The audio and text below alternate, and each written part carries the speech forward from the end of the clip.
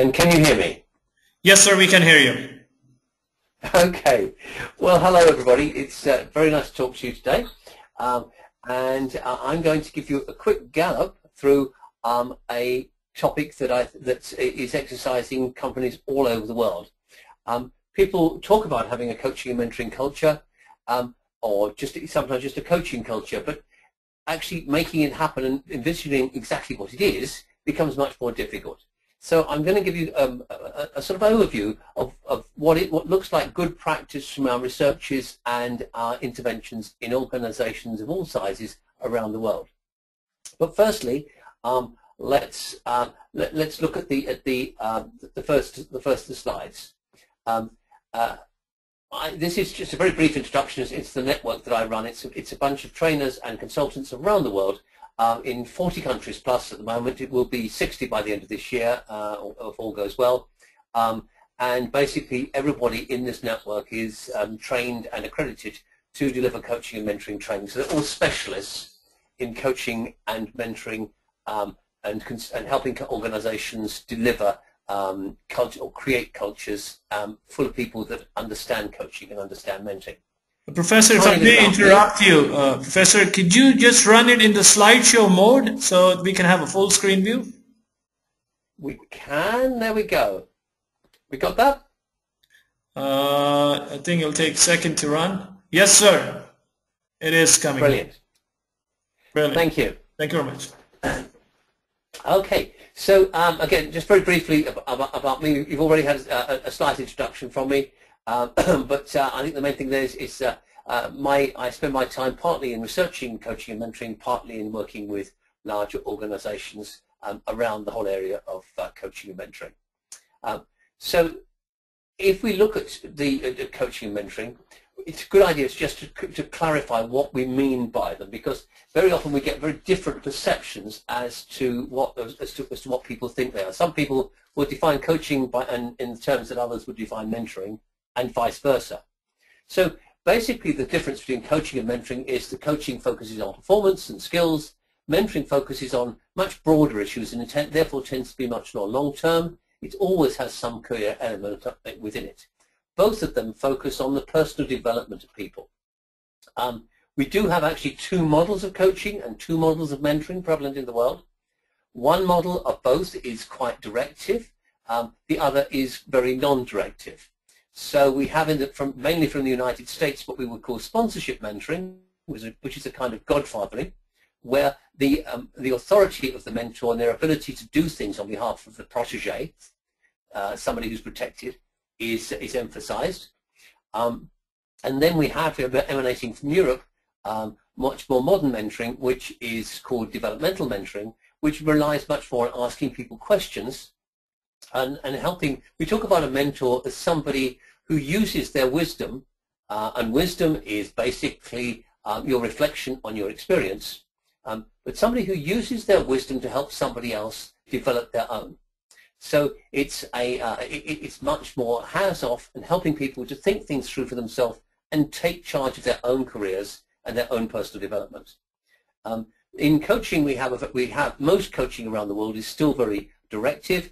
It's about somebody observing somebody else and giving them feedback.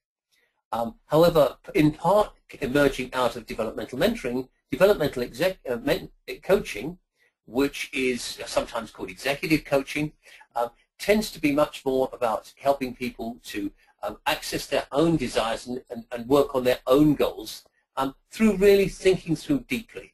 We talk about it really as having getting to understand your inner world and also getting to understand your outer world and having the conversation that enables you to link the two. So that's a sort of broad overview of what we can define or what we mean by coaching and mentoring. Now, if you've got a coaching and mentoring culture, it's heavily associated with high performance at all levels, individual, team, and organizational. Studies from the United States indicate that organizations where the top team spends 50% or more of its time in a coaching mindset, not necessarily doing coaching, but in a coaching mindset, these are amongst the highest performing companies. And you can see by comparison, companies where the top team spends very little time in a coaching mindset tend to be the lowest performing companies. There's a lot of evidence to demonstrate that mentoring and coaching are connected with much greater employee engagement, greater job commitment, so people are pleased to be in their jobs, and retention. The typical retention of having a mentoring program, for example, is at least 1/3 more likely to keep somebody who's mentored than somebody who's not. In one particular program within what is now GlaxoSmithKline Beecham, there was a difference of 1,300% between the control group of non-mentored people and the mentored people in terms of retention at a time of great upheaval. That's an outlier, but it gives you an indication of how powerful it can be. Coaching and mentoring are associated with much greater creativity and with strategic flexibility, being able to challenge what's going on in the organization. You have more honest conversations.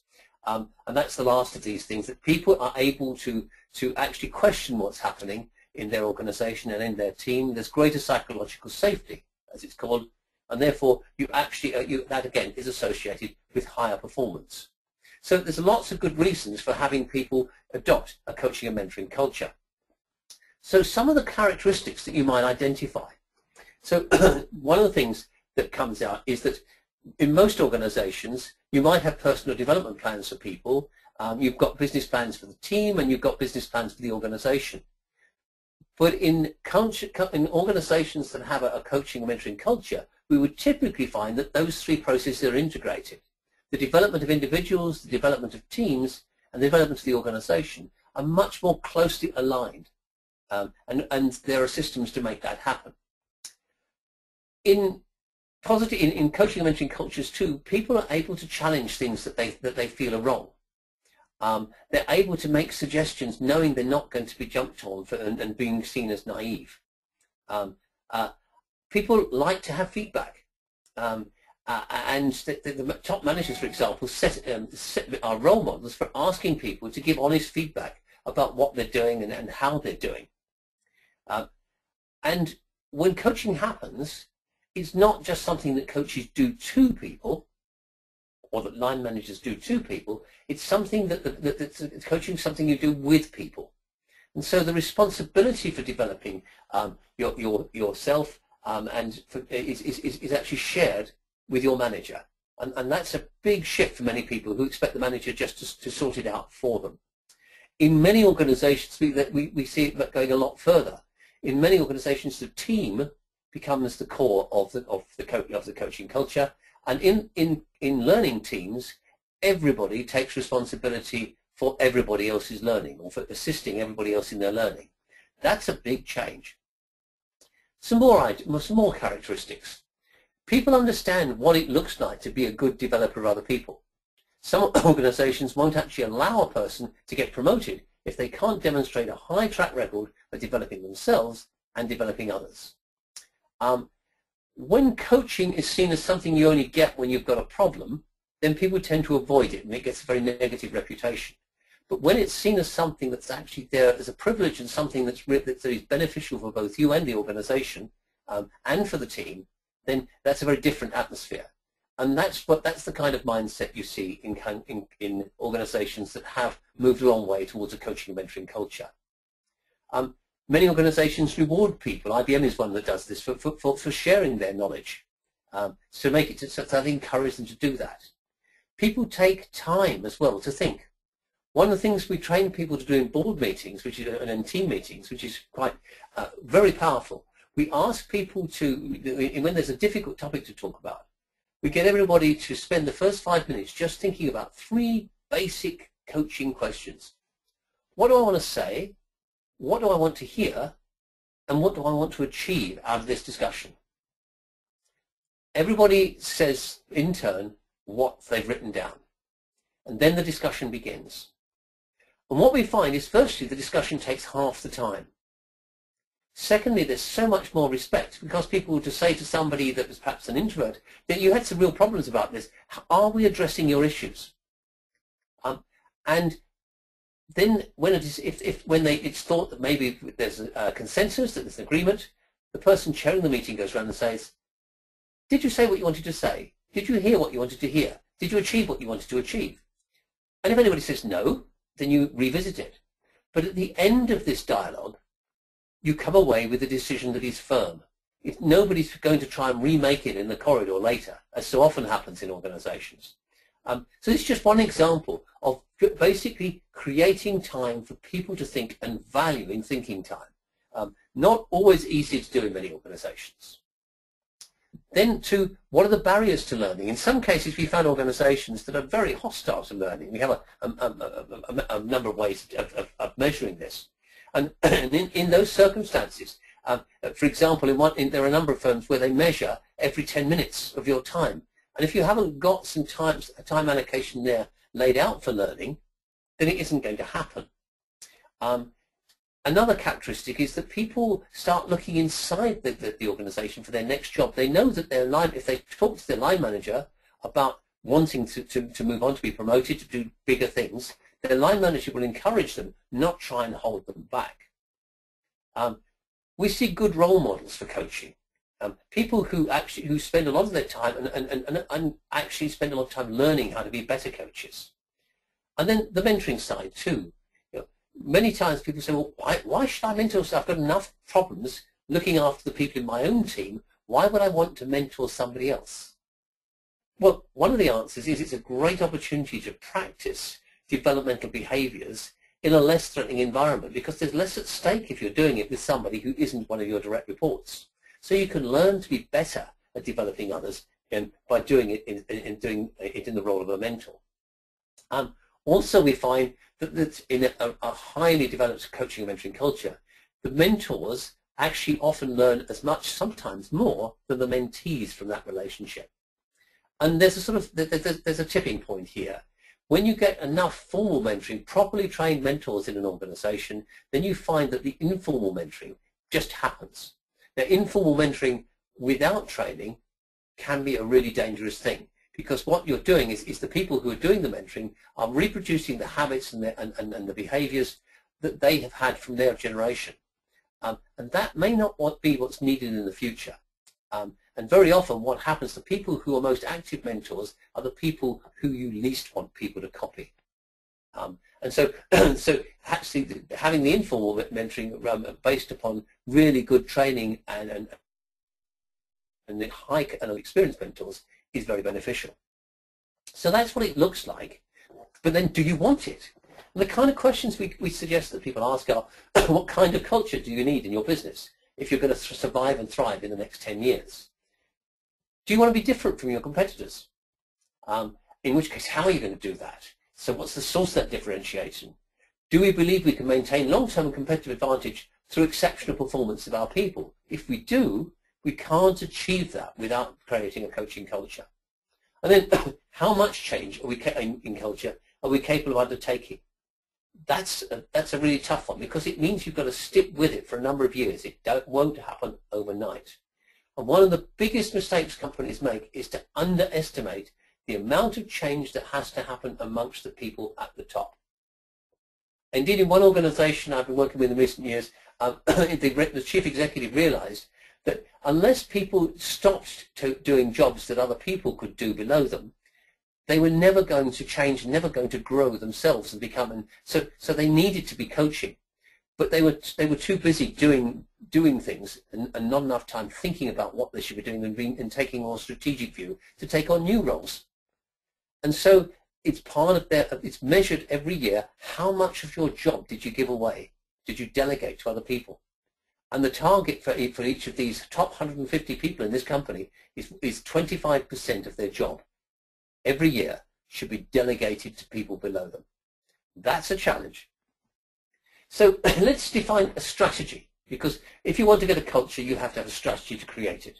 So a coaching mentoring strategy is, as we say here, an integrated and planned approach to building organizational competence for coaching and mentoring internally, and also to using external coaching and mentoring resources with higher efficiency, achieving value for money from both internally and externally resourced coaching and mentoring. And by externally resourced, we mean buying in executive coaches from outside, and making sure that coaching and mentoring are properly aligned to the corporate strategy.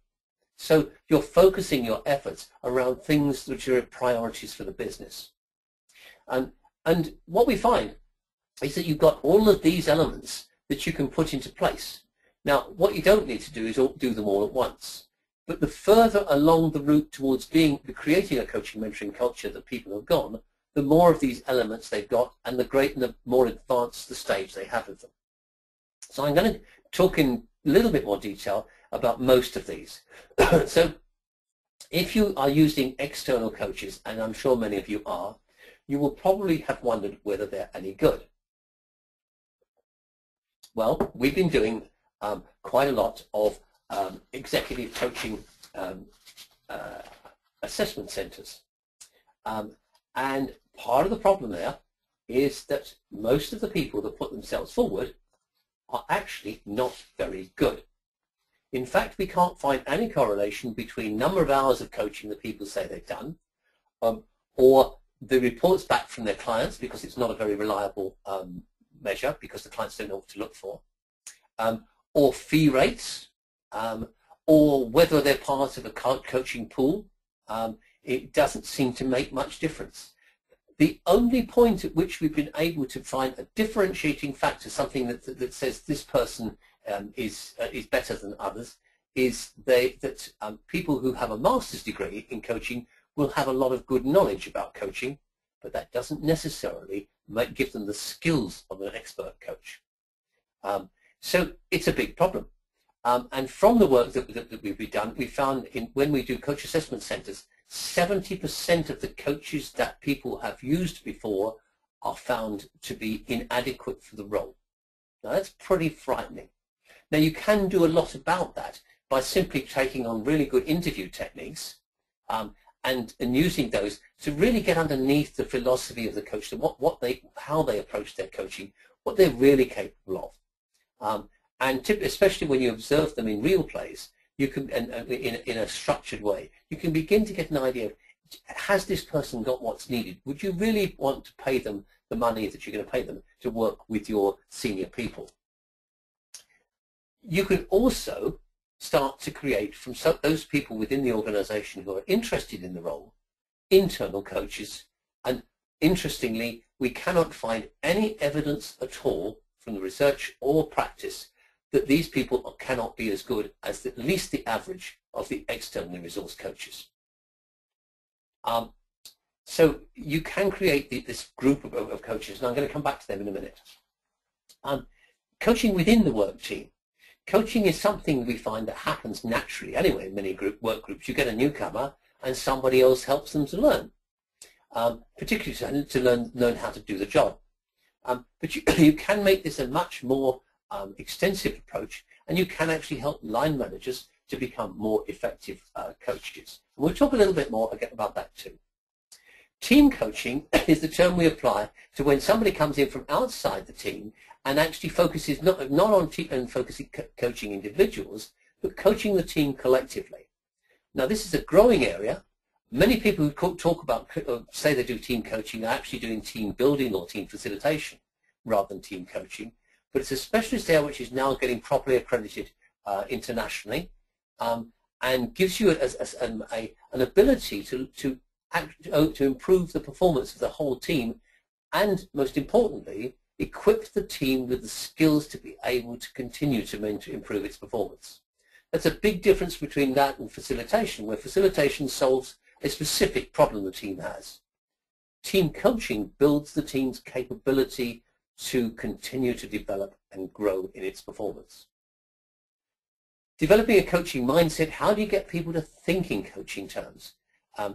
So how do you, when there's a crisis, do they relapse back into command and control, or do they find ways of using coaching more effectively to help people actually work out what is it we need to do right now, what's the most important thing here, which is much more effective. There's a lot of resources that you can put in place. Intranet platforms, for example, with lots of data about that helps people with techniques for better coaching and better mentoring. There's a whole area around nurturing talent and also around diversity. Something like 60% of the mentoring programs now being introduced around the world have some element of diversity management within them. It's been shown that mentoring is the most effective tool for improving diversity in the senior levels of a large organization. Knowledge transfer.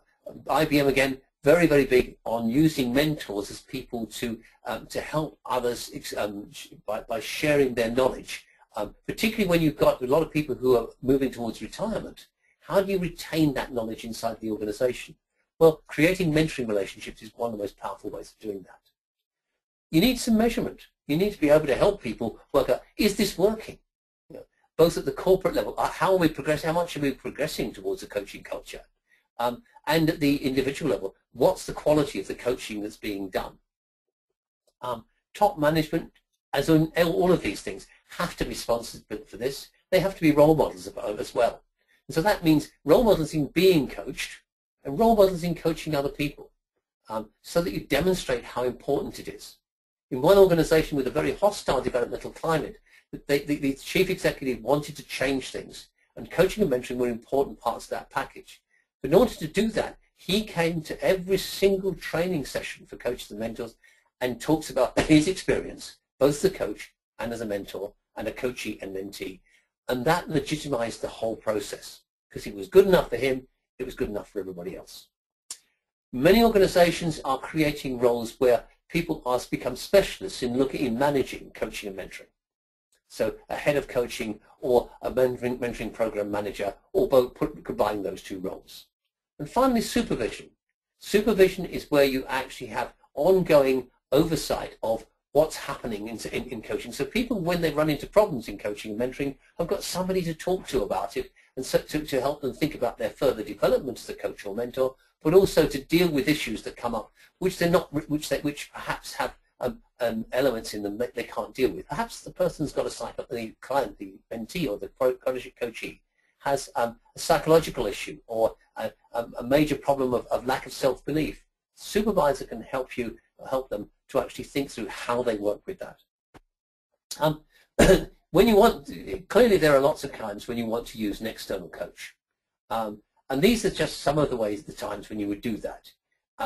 And I think these are fairly obvious. If the executive wouldn't be open to an insider, if they want specific expertise the organization doesn't have, or they want a role model, but there isn't an appropriate role model within the organization. This is frequently the case where you've got a woman wanting to get into the top team or the C-suite, but she can't find any effective role model, male role models above. There are no other women there, so she's got to go outside the organization for that help. Sometimes somebody who's inside the organization can be blind to a lot of the ways that things are done, the natural culture. Or they may be caught up in the politics or afraid of the politics of the organization. So somebody from outside who's naive to this is much less affected by it. And of course, some coaching in particular has a psychological element to it. And there are specialist coaches or specialists who are both coaches and psychologists who work with people who need a little bit more behavioral or psychological help to overcome their performance problems. When you want to use an internal coach, there's lots of situations, but these two are the most important. When an understanding of the organization is important to the role, and whenever there's a clear and specific business case that can be made, and so or can't be made for external provision rather. So if you can do it inside, then you should do it with internal resources. If you can't, then you need to go outside, but bearing in mind the cost of going outside. Some organizations have now literally hundreds of well-trained, properly accredited internal coaches who coach not only within their own teams, but across the organization. And these are the kind of questions you ask because it's going to take 100 hours of investment of their time and interest, so they're really going to want to do it. They're going to need support, particularly from supervision and from further learning. We find that lots of these organizations have coach groups where they come together, or coach and mentor groups where they come together regularly once a quarter and learn from each other, sometimes have an external speaker in to help as well. There is an issue of credibility with more senior managers. If you're trying to coach somebody more senior in the organization, how do you do that? Well, again, that needs attention. Keeping them developing. If they get bored, they go stale. And so you have to constantly move them forward. One of the things we're doing in the UK, which is which is unique, is the concept of ethical mentors. And some organisations, including the health service in the UK, are taking their existing coach pools, internal coach pools, and they are equipping them additionally with understanding of ethical issues, or ethical management. And so these people who now have deep expertise in ethicality and deep expertise as coaches and mentors, they're now able to work with people who are helping them to recognize and forestall ethical dilemmas that might occur within the organization. And then many of the organizations, such as Diageo, Barclays, Standard Chartered, which have had some issues where they're publicly, they've lost reputation because of ethical problems, are using ethical mentors now as a tool for helping to actually open up the debate and make people more ethically aware. And the issue of how you compare them against externally resourced executive coaches, how can you compare how good they are? Well, one of the ways to measure is to measure both, put them both through an assessment center process. We wanted to work out a while ago, why was it, or how long did it take when line managers went off on a line manager's coach course, how long did it take for them to go back to their normal behaviors? And now, to our surprise, our shock, the average that came back was 3 days. So if somebody's gone on a 2-day course and 3 days later they've forgotten everything and no longer use everything they've learned, this is not a good investment. And we found this was typical. What was happening was that when you go off into one of these training courses, you may come back all enthusiastic, but it's only you that's been trained. And it's a bit like trying to do the tango when only one person knows the steps. And the reaction of the team when the manager comes back is firstly, what drugs is he on? Can I have some? That's being a little facetious, but there is a sort of one, what's wrong with him? And then the discomfort. Because if coaching is done well, it makes people think, which is uncomfortable. If it's done badly, it's clunky and robotic, and it equally makes them uncomfortable. And so in systems theory, when you change one small part of a system, the rest of the system works very hard to bring things back to normal. And that's what was happening in all the teams we looked at. So what we found the cure was, and organizations like ASDA, National Grid, and so forth, and some universities have found that this works remarkably well. You go in and use the team as the fulcrum for the coaching culture. So everybody in the team needs to understand the basics of coaching, so they learn together with the manager, usually around their team meetings. Everybody learns how to be coached. The sessions are usually quite short, usually an hour or 90 minutes most, but they happen, as I say, at the end of a team meeting or just before the normal team meetings. The positive psychological contract, that people contract with each other about making it safe to speak up and appear naive. Anybody can be coached by anyone, and that means the team leader can be coached by members of the team. And in fact, we ask them to share their personal development plan with the team. So you create a team development plan, which is a core part of the process. And you create enough time to sit down and think about how we're going to apply our learning about coaching and mentoring to the way that we work within this team. It's incredibly powerful, and it does make an enormous difference very radically in how that team works and how they behave towards each other. We already talked about team coaching, and here's the definition. It's helping the team improve performance and the processes by which performance is achieved through reflection and dialogue. So it's taking the whole team into a coaching conversation and helping them to work through how collectively do we deal with the issues that we have, and how do they learn to take on new norms, new skills within the team itself. Again, it's a very rapidly growing area of coaching, and it's also, I think, one of the most effective interventions that you can have within a team, especially if it's a new team. And because what we find is that teams that are just a point set up can get to that through the storming, forming, norming to performing in about half the time that it would normally take a team to do so. So supporting all this, you've got a whole mix of technologies. You've got face-to-face coaching or mentoring. That's where most of it was done. But increasingly, virtual coaching and mentoring is being applied in hundreds and hundreds of organisations. And one of the interesting things, it turns out that whereas you might have thought, and I certainly 15 years ago thought that e-coaching or e-mentoring, for example, would be inferior to face-to-face, actually it turns out it's not inferior, it's just different. And some of the pluses are, if you give people time to think. If it's an asynchronous emails, you have time to reflect on the questions you want to ask and the answers you want to give. You've got a written record, so you don't have to take notes, which gets in the way of attending to the conversation. And also the power distance, the ability of people to open up and be more honest in conversations by email is much higher than face-to-face. You only have to look at what people say about themselves on Facebook to see how that works. Skype and video conference are important and very helpful, and they're a sort of halfway house. Telephone is the least effective medium because you can't see the person, but you've got long silences, but you can't leave the silences for very long because then you don't know if the person's still there. There's a whole range of other social media, obviously from Twitter through to Facebook and LinkedIn and so forth. They're all part of the process. And coaching and mentoring platforms tend to be databases where you've got massive information and self-diagnostics and tools that can support the coaching and mentoring behaviors. So if we look at the platforms, the critical things you'll find, there's a lot of educational content. Very often there's a resource for HR.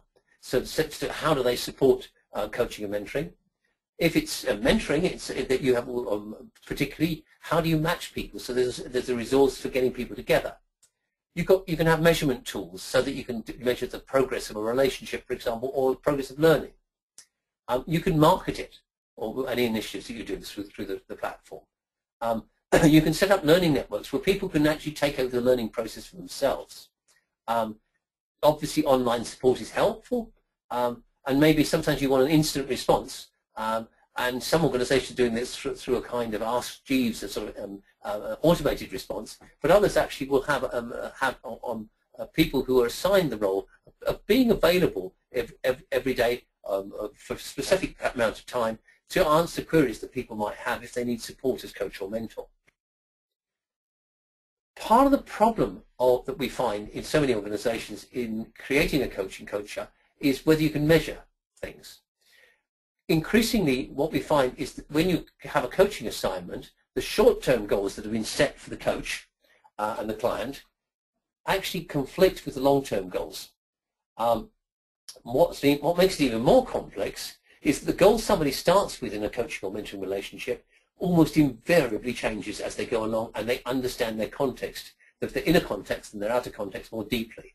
In a recent study of 200 coaches in the States, all but 9 said that they regularly experienced the fact that the goals of the assignment changed as you got deeper into understanding the context.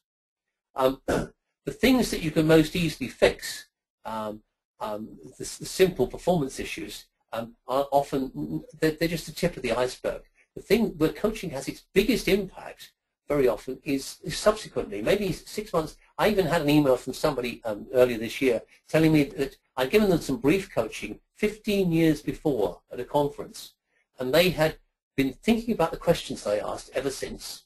And the guy said, and 2 years ago, I finally managed to answer one of those questions, and I changed my career completely. And I just wanted to write and say thank you. I have no idea what the questions were. I have no idea what I said. Can't even remember him.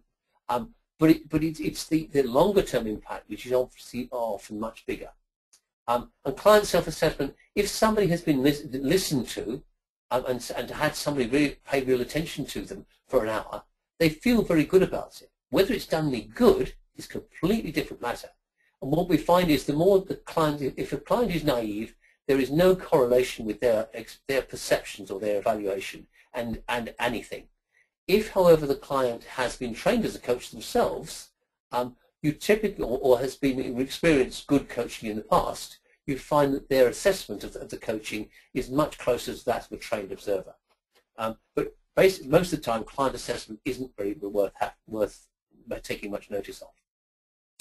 In our researches some years ago, we identified 4 layers of coaching culture. When you're in a nascent area, there's not much commitment from the organization. Coaching, when it happens, is highly inconsistent in both frequency and quality.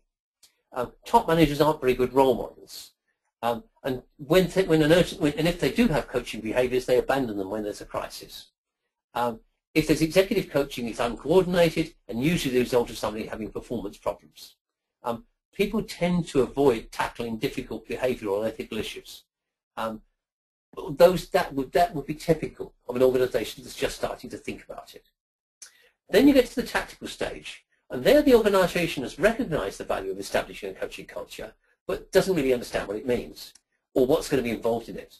So top management sees the issue as primarily one for HR. You've got systems in place to train coaches and mentors, and you've got lots of discrete HR systems such as succession and planning and appraisal, but there's no link between all these. And there's a broad understanding among individual contributors and managers of the potential benefits of coaching, but commitment to coaching behaviors isn't very high, certainly in terms of making it the predominant management style. At the strategic stage, there's been a lot of effort expanded to educate managers and employees in the value of coaching and to give people the confidence, and therefore the confidence, to coach in a variety of situations. People are rewarded for delivering good coaching, typically through direct appraisal by their direct reports, so upward appraisal.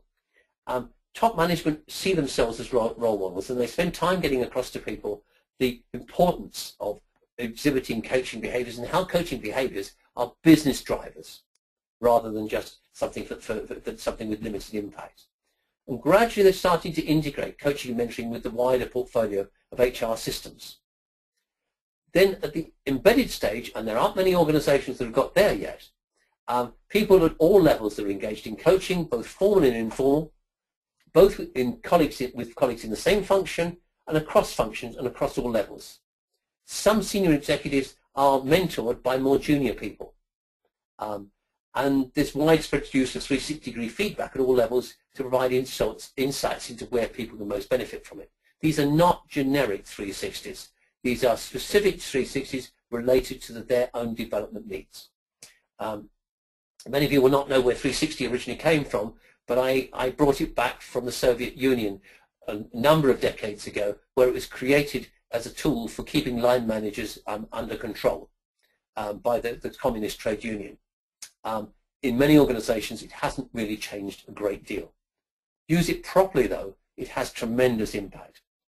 So those are the 4 levels of coaching culture that we see. You can measure all of those things. You can measure the coaching behaviors of the line manager. You can measure the coaching behaviors of the coachees and the team members. You can measure the quality of that coaching relationship or mentoring relationship.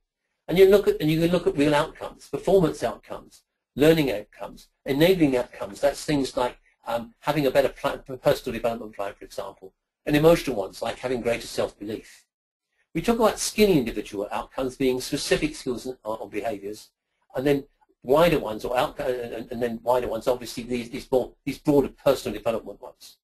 But outcomes for other stakeholders too. How is this team better able to serve its customers? So nearly at the end there. So if you want to measure mentoring, one of the things that's been learned is you measure it longitudinally over a period of time, maybe at least 12 months, to see what happens, because the relationship goes through clearly defined phases, and there are different things happening at each phase.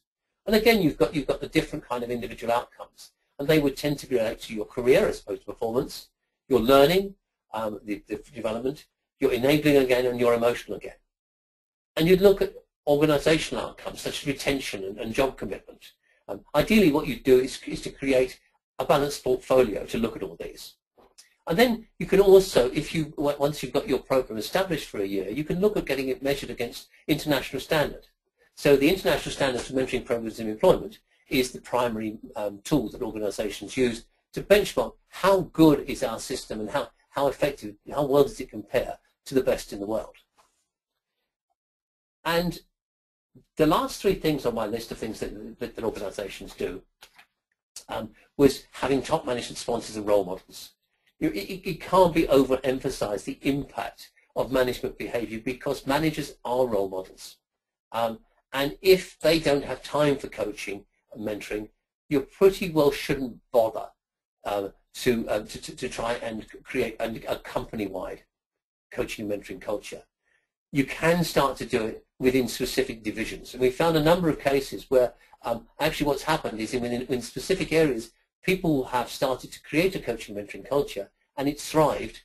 And the graduates of that coaching and mentoring culture have gradually taken over the organization and eventually changed the whole organization. But those are the good stories. Coaching and mentoring management, having somebody who's trained and qualified to do things like assessing external coaches, who can design programs internally to support internal coaches, and can provide and can manage all the resources that are needed to sustain a coaching and mentoring culture. And professional supervision, and it means professional because there's a lot of people call themselves supervisors who are just coaches who say they've done a lot of hours. That's not adequate. The role of professional accredited supervisor is now growing. It's one of the things that we see for both mentoring and coaching initiatives, that you have that resource in the background. If people run into problems, you've got somebody there who is professionally qualified to help them deal with those problems. So that, in a very short time, and bang on time, I see, is an overview of what's happening internationally in terms of creating coaching cultures. I wish I could say that there are dozens and dozens of examples of organizations that have gone all the way there and are totally operating in a coaching mode. That isn't the case. But we see a lot of organizations that aspire to it, and since we actually set our measures of nascent and tactical strategic embedded, we've seen a lot more organizations move towards into the strategic box. It's a journey, and it takes a lot of time, a lot of effort to stay there, and it takes a time. But the rewards are about the survival of the organization and the thrival of the organization for the long term. Thank you for listening to me. Well, thank you very much, Professor David Clutterbuck, for a very interesting presentation. Folks, we are now open for Q&A. If you have any questions, please feel free to raise your hand. There's a hand icon available on your webinar console, so if you click on it, I shall give you an opportunity to speak to Professor, or you could put your questions in the question box, and I'll be happy to read them over on your behalf. Let me move. We already have one caller, so let me go straight to the raised hand. We have Mr. Adam Tufnell. Mr. Adam, could you please introduce yourself and ask the question? Hello, Adam. Can you hear us? Mr. Adam Tufnell, I believe I unmuted you. You raised your hand, so I believe you're having some technical issues with an audio. So let me move to the question box. There are some interesting questions. Let me see. No, not this one. Okay, here you go. So there's an interesting question from an attendee, that values and beliefs and personal characteristics and attitudes are the most difficult areas to help a person change. What is the best approach to help such leaders decide if there is a need to change and why it would benefit them personally? Okay, there are many tools and techniques that one can use, but the one that I find gets to the nub of it straight away is to ask them, what's your purpose? They usually look at it, but what's your purpose as an individual? What is it that you want to have changed in the world before you die? And this becomes very different from them thinking about, I want to make lots of money. What is your purpose? Making money is just a means to an end. And so if people say, well, I want to make lots of money, one would say, in service of what? What is it you want to do as a result of making lots of money? And so basically we link people to continuously higher purposes. And then you can work down to what they do. And getting people to, we know that the quality of mentoring and coaching relationships is very highly related to the sense that people share values. So if you feel that someone you share some of your values, you will be much more open with them. You have a much better quality of relationship. So I think to some extent, coaching and mentoring are all about values, and helping people to work through and identify their values more clearly, and as a result, then to be able to find ways of making those values live in the work that they do and the life that they lead. Okay, thank you very much. Mr. Adam has sent me a chat box a request again. We'll try to unmute him again. Let's see if it works this time. Mr. Adam Tufnell, can you hear us, sir? Hello, Adam. Unfortunately, we cannot hear him again. So let me move to another question. There's another question. When an executive's problems stem from undetected or ignored psychological difficulties, can coaching actually be a bad situation for him, which could make it further worse? I think that there are some situations when that is exactly the case. If the coach is inexperienced, what happens with an experienced an effective coach is that they will very quickly recognise this, and they will then help this person to find appropriate professional help.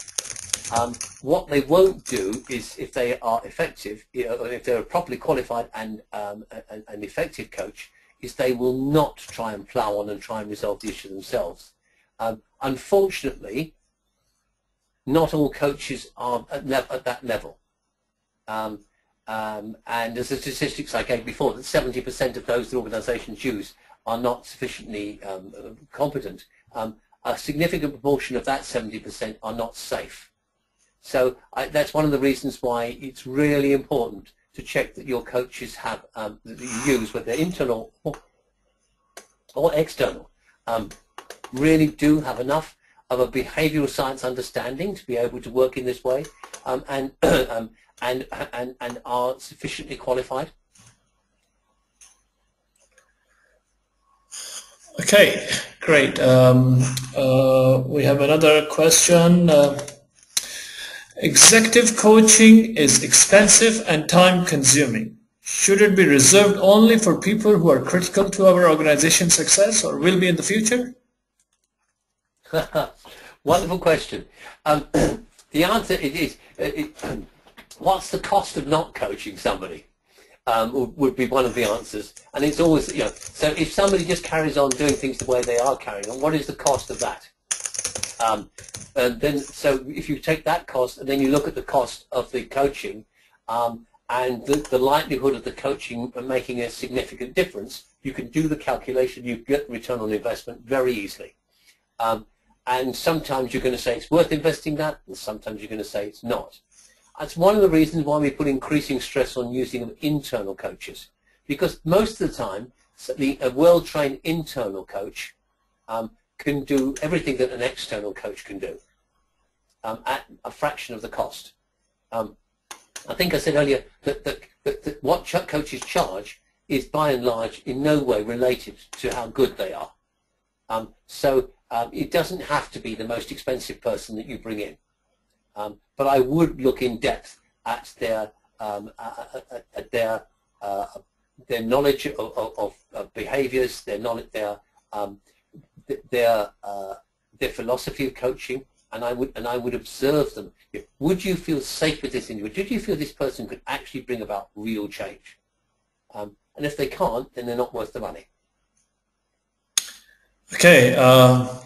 Okay, Mr. Adam seems to be persistent. He is logged back again and asking me if you can try to unmute him again. So let me try to do a final. Hello, okay. Adam Tufnell, can you hear us? Hi, Adam, you there? Hi, David. Hi, Ali. I'm fine. Hi, Adam. Fine. Yeah. Okay, Adam, please ask the question. Hi. Good afternoon, David. I trust you're well and fine. Indeed. It's just a quick one going back to one of the things you mentioned in your presentation, and that was in the event of having a sort of a board meeting or gathering of minds where a difficult topic needs to be discussed. You mentioned you broke down sort of the 3 questions that everyone wrote down before the commencement of the meeting and then discussed, and then the follow-up by the chair at the end. I wonder if perhaps you could just go into slightly more detail. So sort of the 3 questions, sort of you'd have people write down, and then also the follow-up from the chair. Yeah, well, the 3 questions are what do you want to say, what do you want to hear, what do you want to achieve? Okay. And those, and we really get people to reflect. We try and get them to reflect for 5 minutes. Now that's an awful lot of change. Some people find that difficult, but you need at least 2 or 3 minutes to do it. Yeah. And you then, as the chairperson is always the last person to read out what they've said. And so you go around and you ask everybody to read out their notes. You can say, I didn't understand that. Would you explain that? What you meant by that? But you can't. But the chairperson is there to make sure you don't go into greater depth. So it's just about getting the understanding the principles there. It's not about getting into detail or any discussion. Yeah. Now, once everybody has said what they wanted to say, or read out what their answers to 3 questions, now you can start the actual dialogue. And it's a completely different dialogue. Because normally what happens is the extroverts pile in while the introverts are still thinking about what the question is. And then there's one bunch of people in the room who decided they know what the answer is and want to move on to the next item on the agenda. And the other half are still there thinking, I'm not really sure about that. So it creates a much more collaborative kind of conversation. And then that's sort of they've obviously tried that in practice. And then do you have a formula that you kind of follow for the sort of the chair would then follow at the end to make sure there was buy-in? Yeah, well, what the chairman would do would basically say, I think we've come to a consensus here. Now, is there? And he would go round everybody and say, and ask them, is there anything you want to say, or anything that you haven't achieved from the objectives you read out earlier? And then if anybody says, well, actually, I'm really still not happy about this, then you can continue the conversation until they are. And seek that resolution. Yeah, absolutely. Yeah. But this way, you get much more honesty around the table. And I think you can get it from an engagement perspective as well. Yeah. And everyone's so it's a leveler for the, as you say, a leveler for the extroverts and an empowerment for the more introverted sort of personality types. Yeah, and when we're doing team coaching, I've just been teaching a bunch of coaches, helping them to upgrade from individual coaches to team coaches just last week. One of the big transitions or one of the skill sets that we help them to acquire is what you do when a group starts. You've got half of the team is in one place and the other half of the team's in another place. How do you actually get them to come together?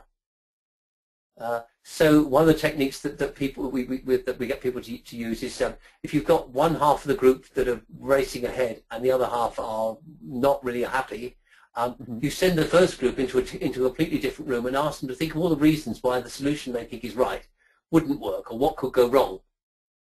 And then you've taken the pressure off the other group who don't feel, and because they're not so pressured, they can be more creative.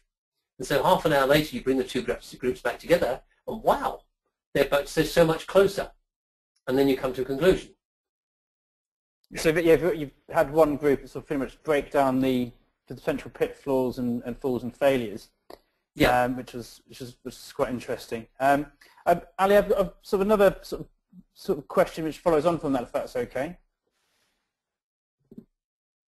If you can be quick. Sounds like it. Okay, sure. Yeah.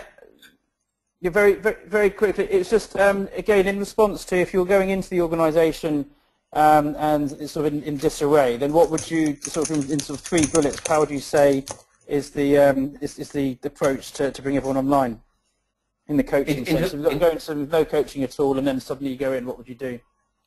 If there's no coaching at all, I'd start by asking, what are the small gains you want to have the critical gains that you want to have at first? So and I would relate those immediately to the business priorities.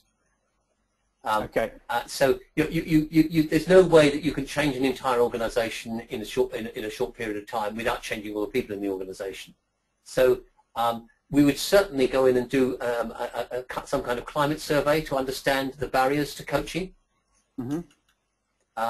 and we would actually look for the positive, the areas where people are actually doing these things, or people are particularly open to it. And indeed, I was with an organisation just yesterday, and we were trying to isolate or identify the half a dozen teams where the line managers will be most willing and up for becoming and turning their teams into or creating a coaching culture in their teams, and how we would actually protect them as they did that, to demonstrate the whole process. Right. That's great, David. Thank you very much. Thank you, Ali. All right, thank you very much, Adam, for posing the question. I'm glad we were able to connect you. Let me move to another caller who's raised your hand. We have Brother Bassam. Could you please introduce yourself and ask a question? Yeah, this is Bassam. Can you hear me? Hello? Yes, Bassam, we can hear you. Please go ahead. Okay, very good. One of the definitions on coaching is providing direction, removing obstacles, opening up possibilities, and improving performance.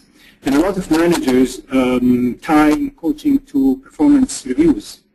Yes. And they come back saying, yes, I'm coaching. I've done 2 performance reviews for this employee this year. And I think one of the key things, it seems, and you haven't touched on that, maybe because I missed the first few slides actually, is the clarity between coaching and performance reviews. That's one. Number 2 is, I think I'm not really convinced on coaching teams. I see coaching teams is really more of a helping them line up their activities, lining up their goals, identifying weaknesses in the team. A lot of that comes with the team exercises and team improvement activities that take place. So just these 2 points I wanted to raise, David, and thank you very much for the excellent presentation. Thank you. Thank you. Okay, so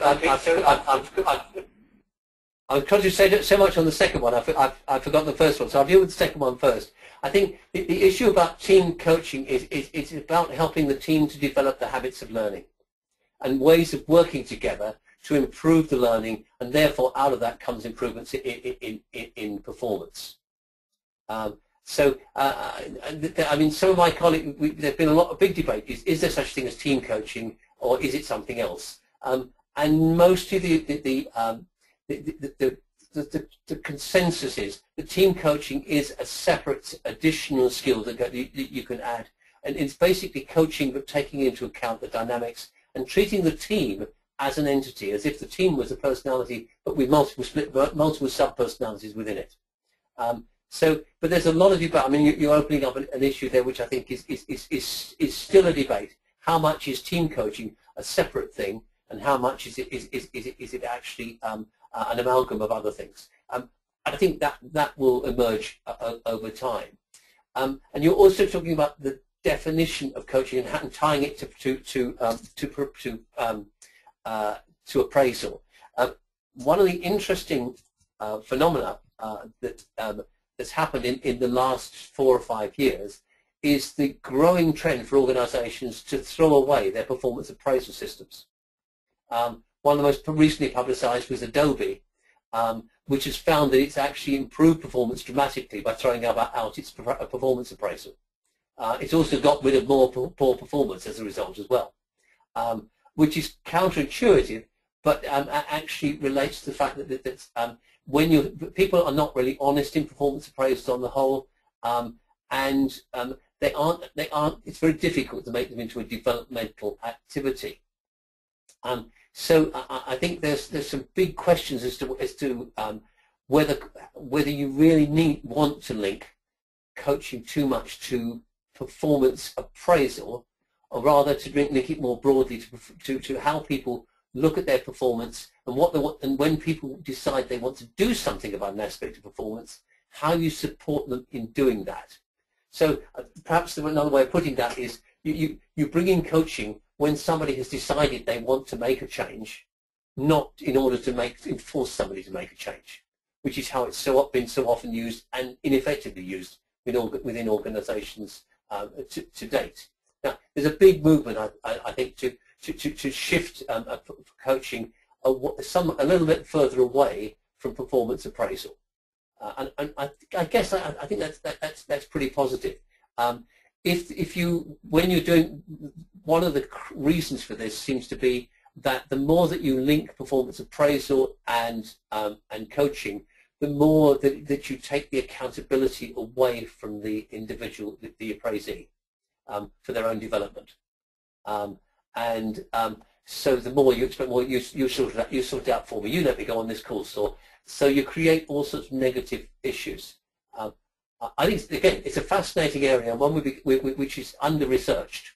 But certainly the trend at the moment is to separate out performance appraisal and coaching, and rely and use coaching much more for being things where people have themselves come to the conclusion they need and want to be coached.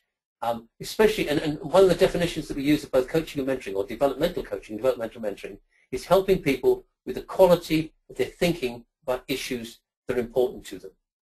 And if performance in some area is important to you, you need to be helped to think, or then coaching will help you think about how you deal with that. So it operates on the quality of the thinking, not on the quantity. Unmuted. Yeah, thanks a lot. I've done so many reviews and performance reviews in my life, and many of them I felt were very awkward because of the many reasons that come with performance reviews. What you just shared is very intriguing, and I will look into it further. Thanks a lot for sharing that. Brilliant. If you go on the web, you'll find the Adobe case study a number of places.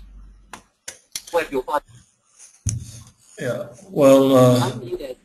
Okay. Well, thank you very much, Brother Wasim, for your question. Okay. Well, thank you very much, Brother Wasim, for your question.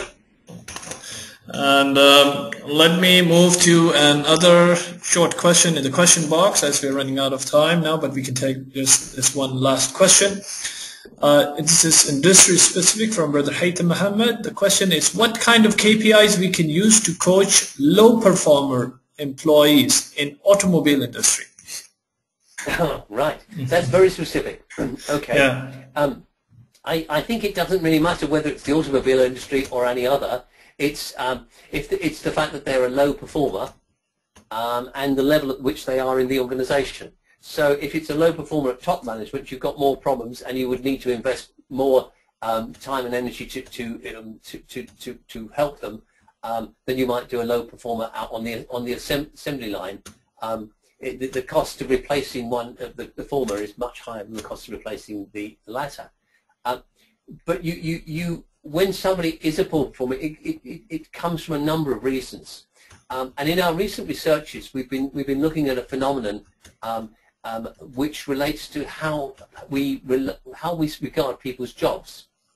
And one of the things that comes out from this is that people go into a job and they're a perfect fit for it. They appear to be a perfect fit for it, and they may, at any level, be really good in that job for a couple of years. But then the context changes, that what's needed in that job is no longer what they have. It doesn't play to their strengths. And so what we do is take this successful person and turn them into a failure by performance managing them and appraising them as missing targets and so forth. What we should have been doing is monitoring the fit of the individual with the role, and then then using coaching or mentoring to help them think about how they either change the role or move to a new one. And it could be that move within the organisation or move to another one. But at the moment, we spend all our effort putting somebody into a job and very little about monitoring them and helping and monitoring the fit of that person with that job as the job changes and as they change. And so the review process shouldn't be, when we review people's performance, that's irrelevant. What we really want to be reviewing is the fit of the job with that individual, and in particular in relating to the energy and the strengths that they can bring to it. When you do that, if you use coaching in that purpose, you can actually you can have really good relationships with people, even if the end result is that you both agree that they are no longer the right person for the job that they're in. Hey, well, Professor, that really brings us towards the end of the webinar, and I would like to thank you on behalf of MILE for giving this presentation, which indeed turned out to be very, very interactive. Any concluding remarks that you would like to give before we dismiss out?